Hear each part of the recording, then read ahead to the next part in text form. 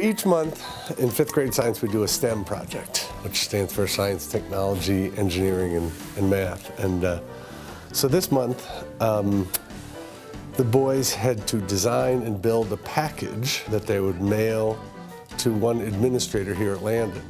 They had to design and build their package for the smallest volume and smallest mass that would protect one Pringle potato chip.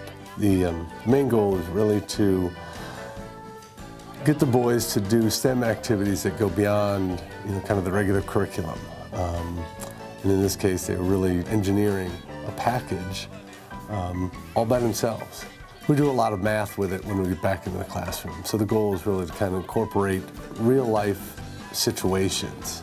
In this case, designing a package and learning the science behind it. They have to taste it just so that they didn't chemically alter it or glue it so it's stiff or hardened. And they learned very quickly that a 2-week-old Pringle potato chip is not very tasty.